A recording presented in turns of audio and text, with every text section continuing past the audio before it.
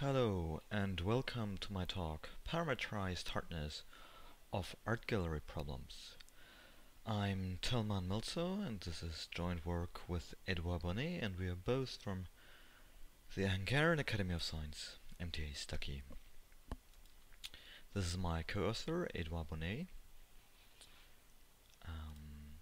And let me start with introducing you to the art gallery problem. So it originated in 1973, and Victor Klee asked how many guards are needed to cover a polygon with n vertices. So let's see here, we have a polygon, and then this vertex sees this region, or covers that region here. Then this vertex would cover that region, and now all these vertices together cover the whole polygon. But you can see that, for instance, this vertex is not really needed, and these two here can be replaced by that one. So 6 was not definitely the minimal number, but 4 can be seen to be the minimal number for that polygon, because here these crosses cannot be seen. So there's no pair of crosses which can be seen by one guard, so we need at least that many guards. So these vertices we call guards. Yes, and that's the art gallery problem, and there's a huge amount of research on it. But for now, I only want you to know that there's a very important distinction, namely whether these vertices or these guards are placed on the vertices, like here, like these red ones, or they're placed anywhere in the interior. Then the guards are called point guard. So this distinction is important for the talk. Okay, so let me go on to our result. We can prove for the point guard art gallery problem that if you parameterize by the number of guards, so you want to know can I guard it with k guards, then this is not solvable in time n to the little o of k divided by log k under the exponential time hypothesis. We have the same result for the vertex guard art gallery variant, but I will not present it here. Okay, so this is, I think, a very strong result, because there is a large amount of research going on the art gallery problem, and the point guard variant is arguably the most natural one, and there has been no parameterized results so far. So let's look a little bit on related work. So there's a huge amount of related work, but I want to point out something that I find relevant. So the first thing is that you can look at the art gallery problem as for polygons without holes or with holes. So for the case where we allow holes, there's a reduction from set cover to polygons with holes, to the art gallery problem with polygons with holes, by Adam, Ben, Stamm, and Wittmeyer in 2001. And it goes as follows. So let's assume we have given our set cover instance. Then for each element of the ground set we allocate here a point, and for each set we allocate a point as well, and we draw the visibility edges, and then we put a polygon around in the way that each point that corresponded to a set sees exactly the points which corresponded to the elements of the set. So A contained 1, 2, 3, and A can see 1, 2, 3. So that's a very easy idea. You have to be a little bit careful, because so you have to make sure that everything is, after you picked your A and C, which sees all these points 1, 2, 3, 4, 5, so that everything else is also seen. And here the important thing why this works so easily is because we allow holes, and so we've had to put here a lot of holes, and without holes this cannot be done. Okay, so since this is a reduction from set cover, this shows W2 hardness and excludes any algorithm of the form n to the little o of k under the exponential time hypothesis. So yeah, so this basically means if you allow holds, then the problem settles. We have these lower bounds already. Yeah. So, but let's look for the positive side. There's a algorithm for the vertex guard variant, which I have not found someone being attributed to it, so I would just say it's folklore. So if you want to test if a polygon with polygon with inverse can be guarded with k guards, you can just test all n choose k possible guard placements, and then for each guard placement you check if it actually guards everything. So here example is 4, so choose here some 4 vertices, and then I just check does it cover the whole polygon. No, okay, try the next. And if I try all possibilities, then yeah, I have a definite answer. Yeah, so this is here folklore dancing. So, okay. So this means that our result for the vertex guard variant shows that we are almost tight, and there was no progress for this kind of trivial algorithm, although the art gallery problem has been studied really a lot. So now we have an explanation for it. It was not our stupidity, but actually we have a corresponding lower bound. Okay, so the same holds for the point guard variant, but is a little bit more sophisticated and less well known. So if you have the point guard variant, then Michael Sharia observed that there is an O of n times k 6k plus 3 algorithm. So basically n to the O of k. And his idea is very simple. He formulates the art gallery problem with the first order formula over the reals plus some algebraic machinery. So how is he doing this? I show you the first part. You should be aware that a variable, a guard, you can model by 2 real variables, and polygon containment is just the algebraic test, right? So you want to know, you can triangulate it, and you just ask, is it in one of these triangles? And for each triangle you just says, is it left of this, right of this, and left of this side? And then you know polygon containment. So visibility test is also an algebraic test. You only have to test whether this line segment here crosses any of the boundary edges, and this can be done by determinant test, which also leads to a quadratic equation. And then the whole thing, so if you want to know can it be guarded by guards, would be does there exist g1 to gk, so there would be 2k variables, such that for every point p, if p is in p, then one of those guards sees p. So if the answer to that, if that statement is true for a given polygon, then it can be guarded by k guards. If it's no, it cannot be guarded by k guards. And then after you have this, you just use some sophisticated theorem, and that's it. Okay. So also here, this algorithm is not trivial because it uses algebraic machinery, but it uses no problem-specific insights. It's not so well known, but it's the only known algorithm which solves the point guard variant exactly in general. And now we know there's a reason why there's no better algorithm with performance guarantees. Yes, and that's why I think our result is quite strong. Okay, so let me tell you now how we prove this. I want to show you the reduction for simple polygons, and somehow the reduction goes in 2 steps. First is the reduction from subcurve isomorphism to this intermediate problem called structure 2-track heading set, and then from structure 2-track heading set to the art gallery problem. I will not tell you this first reduction, it's technical and it has been done for a lot of similar problems before, but I will explain what is structure 2-track heading set, and I'll show you the reduction to art gallery problem, but only to the point guard variant.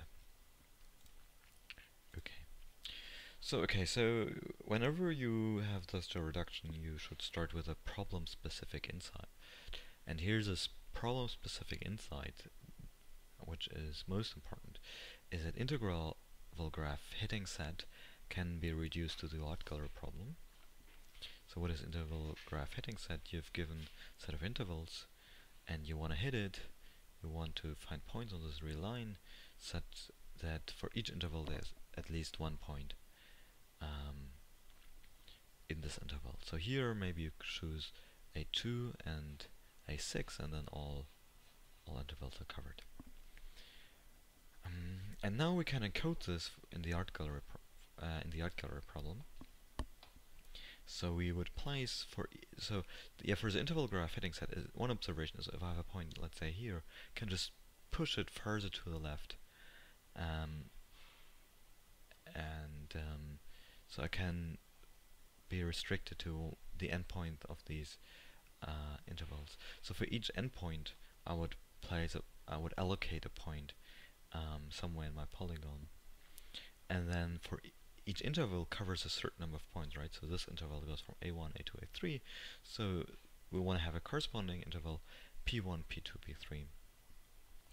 And we can realize very easily by a pocket. So basically we would take P1, P3, somehow take a point here behind this wall, connect P1 and P3, and then the only points among those 6 here that can see this pocket would be P1, P2, P3. So basically this interval told us we should choose a point among A1, A2, A3, and now this pocket tells us we should pick a point P1, P2, or P3.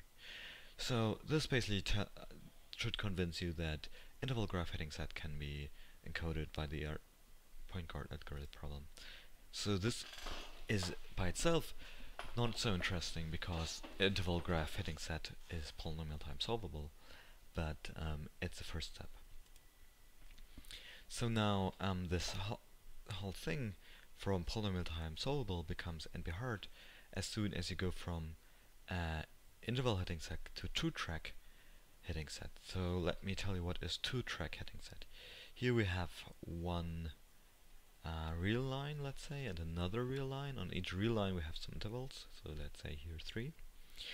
And then we have also points on each interval, and these points are linked somehow magically. So this point is linked here, this point is linked there, and so on. And the idea is, whenever I pick a point on track A, I have automatically also to pick the point on track B, which is magically linked to the same point. Yes, and so this problem is NP-hard, and the idea from a very far apart perspective would be, okay, we allocate points for track A, we allocate points for track B, we somehow magically link them, and put pockets for the intervals in track B and pockets for the intervals in track A. And this magic linking, okay, to be a little bit more mathematical, is just a permutation.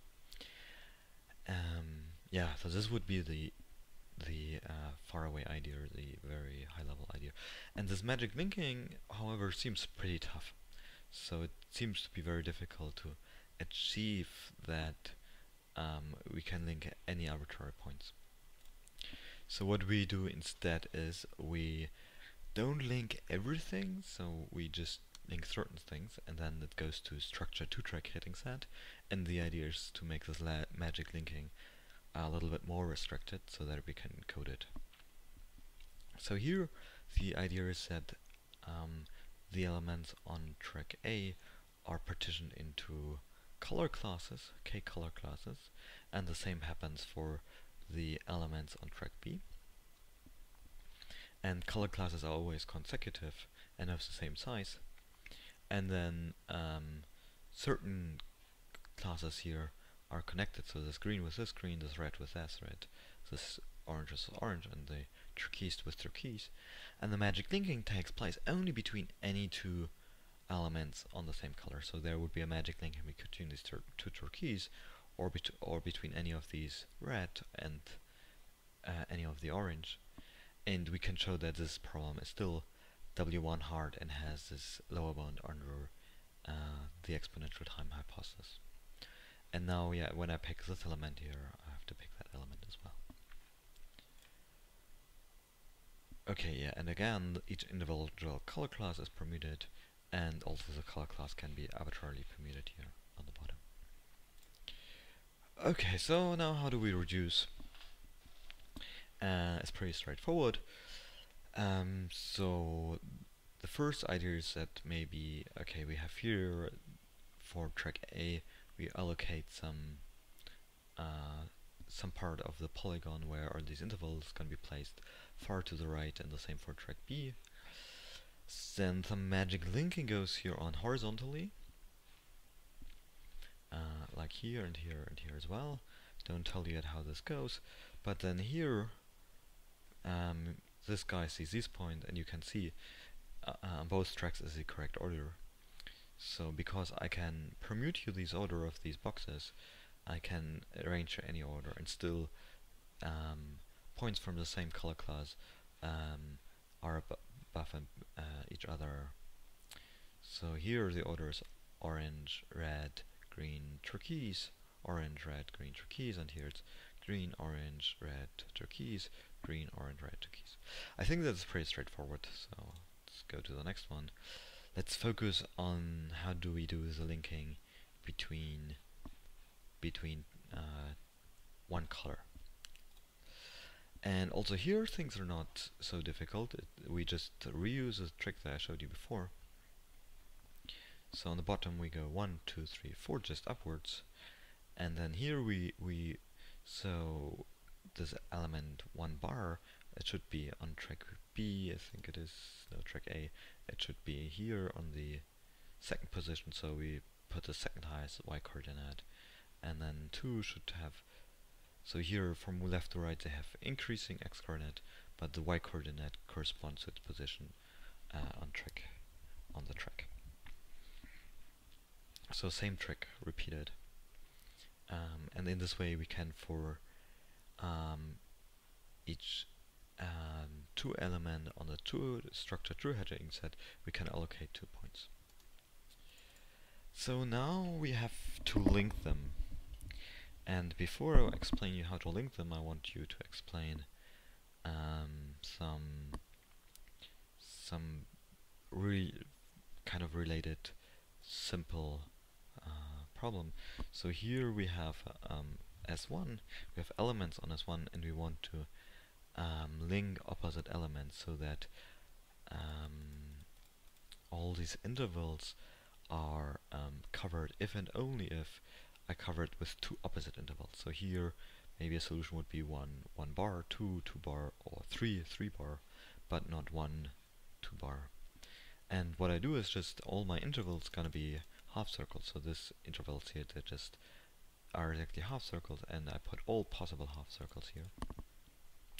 And now what happens is, if I don't choose opposite, let's say I choose 1 and 2 bar, then either on the left or on the right side there's one interval which is not covered. So I really have to cover opposite. I can only choose 2 opposite points in order to cover all the intervals. So yeah, that's very simple. So let's see how we can use this. So we have here our points at the bottom, 1, 2, 3, and then these points we want to link them to.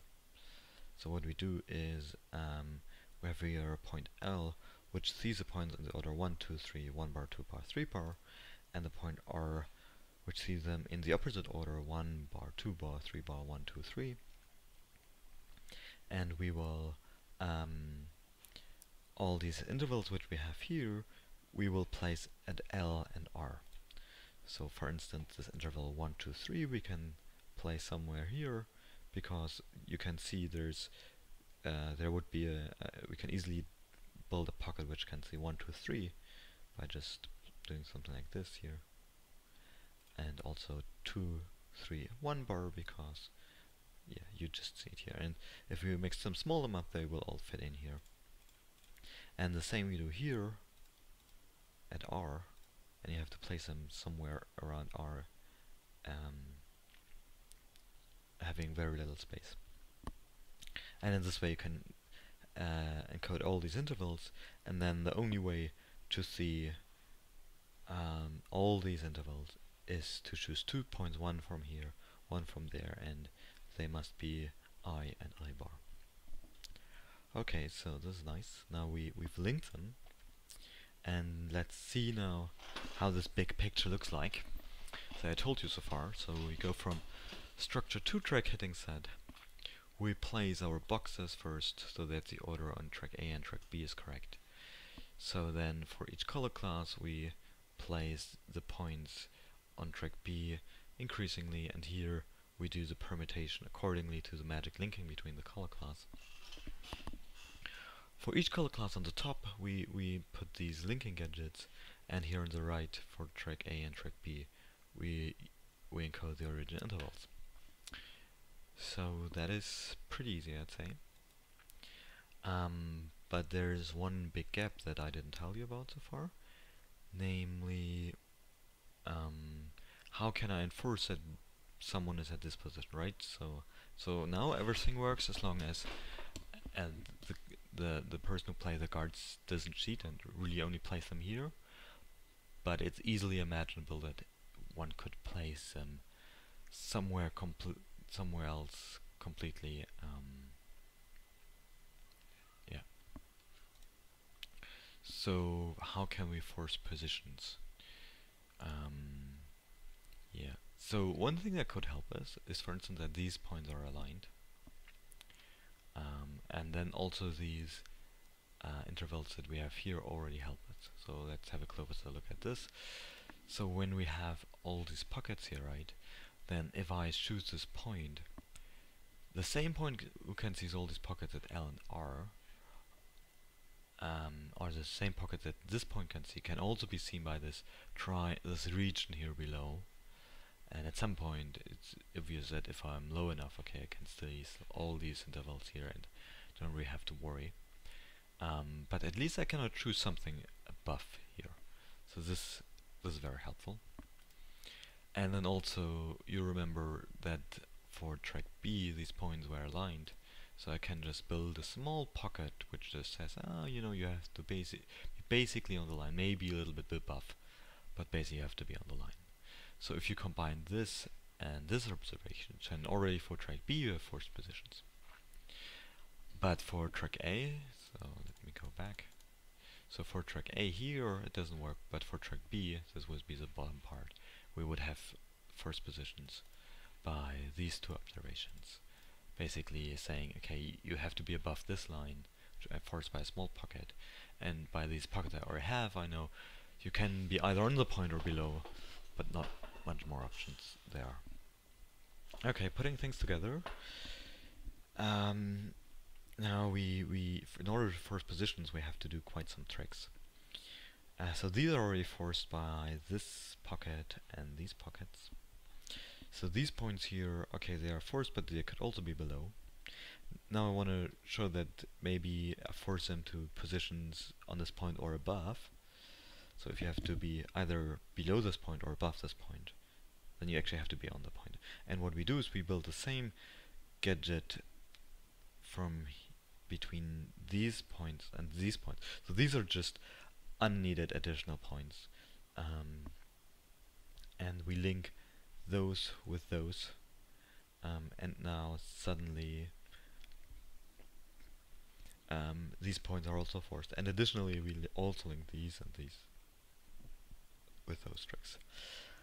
And then the more true picture looks like this. But even here we cheated. So the problem is that these things have to become really, really small to draw them realistically, and this distance here has to be huge. So we have to cheat, but we hope that you get a picture of the whole thing. And yeah, thank you for watching, and I hope you enjoy.